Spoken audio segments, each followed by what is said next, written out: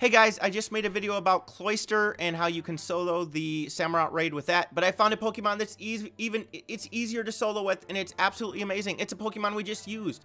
It's Belibolt. Okay, so what you're going to want to do, you're going to take a look at your Belibolt. You're going to want to make sure that he has the magnet, because we're going to be using Parabolic Charge the whole time, and the magnet will increase the electric damage. You're going to want to give him max special attack, max HP, and then give him an iron for defense. You want the moves Electric Terrain, Thunderbolt, Acid Spray, and Parabolic Charge. Acid Spray we can maybe throw in there every once in a while, but really we're just going to start hitting him with Parabolic Charges. The other trick is you need an Intimidator. As I've said in all of the ones before, you need one Intimidator because you need to frequently lower his attack, because he crits a lot, but even when he doesn't crit, when he doesn't crit, that extra damage that is taken off from Intimidate is huge. So we're going to get into the battle right away, and we're just going to start firing off Parabolic Charges until we can get our Terra off. I was just trying a bunch of different Pokemon, and I said, okay, let's try Belibolt. I know it isn't the type advantage, but let's see. Okay, we have an Intimidator. That's fantastic. We're just going to start throwing off Parabolic Charges, because it's just going to keep recovering our health. Maybe we can give it the Shell Bell, too, if we want to make sure we get enough, but we're just going to start throwing off Parabolic Charges like this. He's probably going to crit with this Mega Horn. Okay, no big deal. We're going to recover all the health. Yep, there's a crit with the Mega Horn. As you can see, yeah, it did quite a bit of damage, but we're going to get quite a bit of damage done here with this Parabolic Charge, and it's going to keep us out of crit range, okay? We get enough where if he crits us again, we're not going to die. Okay, Bulldoze, yeah, that could do some damage. It's going to lower our speed, but it was a critical hit, but we're still out of crit range for the next attack. Our speed fell, yes. That's not ideal, but it is what it is. So we get our Electromorphosis going. We're going to throw off another Parabolic Charge right here. He's going to use probably Mega Horn. He's probably going to crit, which is okay because we're in safe range. Oh, he didn't crit either. Okay, see, the Intimidates are really, really helping out here. Throw off another Parabolic Charge. Get our health up as much as possible. We're out of crit range, and I think that's our third Parabolic Charge. He's going to go into his shield now.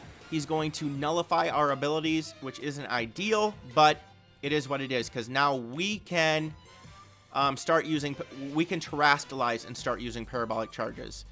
So we're just going to, oh, my Terror needs one more attack. Dang it, my bad. Okay, I need to use a Parabolic Charge again right here. He's going to use Mega Horn. He didn't crit, which is huge. We're out of crit range again. Okay, we're going to do a little damage right now with that. That's not going to do much damage at all. We're going to regain like 18 health. But now we can terrestrialize. And now that we terrestrialize, we're going to be gaining a lot of health back very quickly. Because of being the Terror type. And of course, Parabolic Charge heals you by like 50% of the damage that you deal. And let me tell you, the timer, you're going to have so much time in this, it's criminal. In fact, you could probably faint once and still be okay. Okay, here comes a Drill Run. Super effective, a critical hit, but we survived because we had enough health, okay? So now we're just going to throw off another Parabolic Charge, get as much health back as possible. There is a situation in which you could potentially use Acid Spray and survive. We're probably in crit range right here. Let's hope we get lucky. He's going to use Mega Horn. Okay, good. He didn't crit, which is great. We're going to regain back even more health right now, which is going to allow us to be even safer in crit range. And I know we're not doing a lot of damage consistently, but we're doing enough to get us back to where we're safely out of crit range.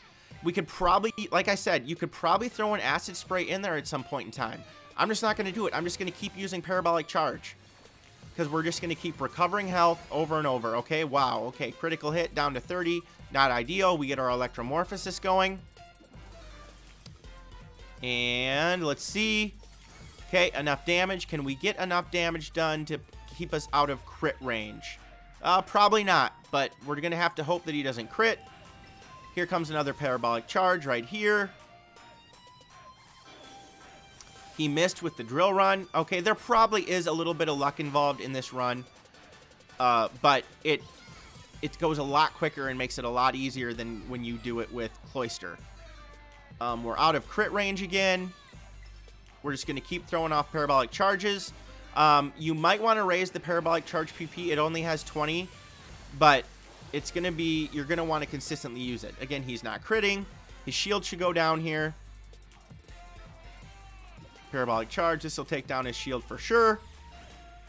Boom. Okay. Shield's down. We're going to recover enough health to be safe for the rest of the battle.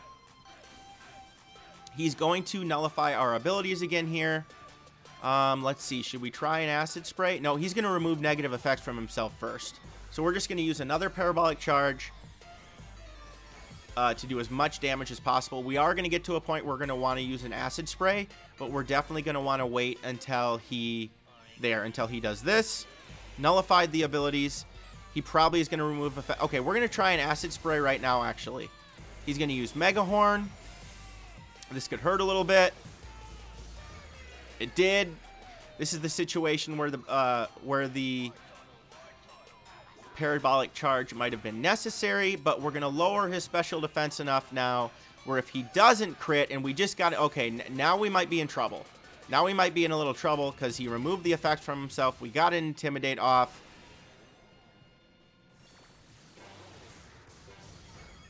Shit. Okay, we died. Okay, that's okay. We're going to come back into battle. We fainted. No big deal. The Staraptor's going to keep giving off the intimidates. And we're going to start with an acid spray right away. We need to build up the intimidates and hope that he doesn't crit. But let's see how we can do here. He's paralyzed. Perfect. Let's throw an acid spray out there. And now we're just going to keep throwing off parabolic charges. Mega Horn. Okay, he's been intimidated enough where his sword stance has basically disappeared. Couldn't move because it's paralyzed. That's very ideal. But he's been acid sprays. He's not going to remove negative effects again from himself, guys. He's not going to remove negative effects again. And see, we're doing quite a bit of damage actually with that.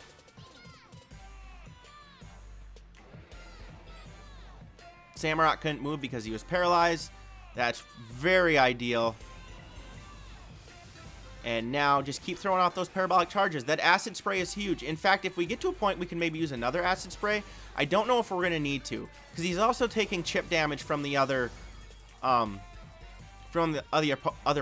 And even though he's critting us, we are using parabolic charge enough where we're going to regain all of that health back. See, there we go. Back to 422. Back to 422. Crit me all you want, dude. Use Drill Run all you want. I get an attack off every time. Drop to 190. He's charging me with power. Just throw off parabolic charges. That's all we got to do. Keep throwing off those parabolic charges. Of course, the magnet helps us tremendously here because we're getting extra damage from parabolic charge. In fact, this whole battle has been parabolic charges. And that's just the situation you're into. He has Drill Run, which is super effective against us. And even with a critical hit, it takes us into a situation where we're going to be okay. And what's great is you can fate once. You can fate once in this run, and you're going to be just fine. I absolutely love that we can do this with Belibolt, a Pokemon that we've already used, and it makes it easy.